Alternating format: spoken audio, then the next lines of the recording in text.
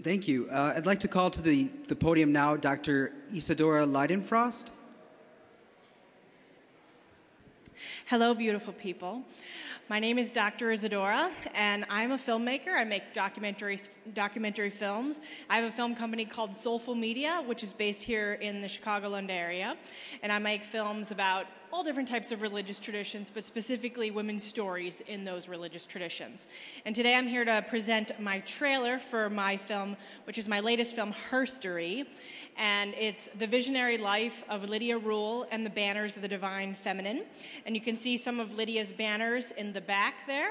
And the last public exhibition of Lydia's banners, which was over 300 goddesses from every single religious and spiritual tradition, was actually at the 2015 Parliament, and the Parliament is featured in the film. The film is a 1 hour long film, and ultimately Lydia was tired of teaching history, so she started teaching herstory, and she was an artist, and she was a scholar, and she was an amazing woman, and she passed away in 2016. So without further ado, I'm going to show my trailer. That's not it. There. Go on. One of the things Lydia said was, we've heard history, we've got to tell her story now. Men have not been telling women's history. They can't tell the women's story. That's why it's so important for women to tell the story. And we have to step out of the shadows, and our artwork and our images of women as divine is a big part of it. And she was one of the founders of that. Women's stories weren't valued, and they weren't teaching them. And I just decided, I'm going to teach it.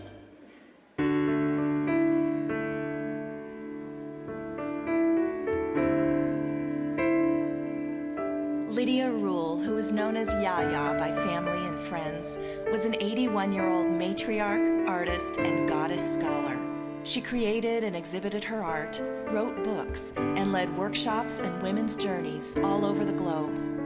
My life mission has been to bring the goddess story alive through art. Women have been objectified forever and silenced. I wanted to speak and be heard, and it seemed like through art, that was the way. The goddess called me and said, "You're going to do this." And I said, "Okay." He opens people to the whole idea, the entire scope of female divine images. Nobody is doing what Lydia is getting out there. She broke some barriers with her artwork. She tackled the whole world. All those banners that she did, what an incredible achievement. At age 60, Lydia began creating her goddess banners, which are visionary images of the sacred feminine drawn from all cultures. She used her more than 300 banners to empower, teach, and share their stories in 38 countries. The joy literally is in the journey. I take lots of journeys, but these girls take many more than I do.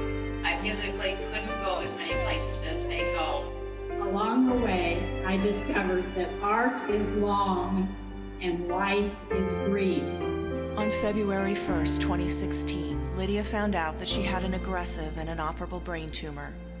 Her doctor said she had less than 3 months to live. Even as she faced death, she was going to keep on moving. I realized that I did have a choice to continue to teach how to die. Lydia really did it the right way, to have a party for herself before she died. What a wonderful way to go. I want to take the fear away. Over 300 people from all walks of life came together to say goodbye and honor the passing of a matriarch. This is a celebration, Lydia, of your amazing life. I really think that all of my beliefs and confidence and beliefs in women and why I want to be a philosopher is all because of Yaya. So I know that you paint goddesses and teach about goddesses, but to us, Yaya, you are our goddess.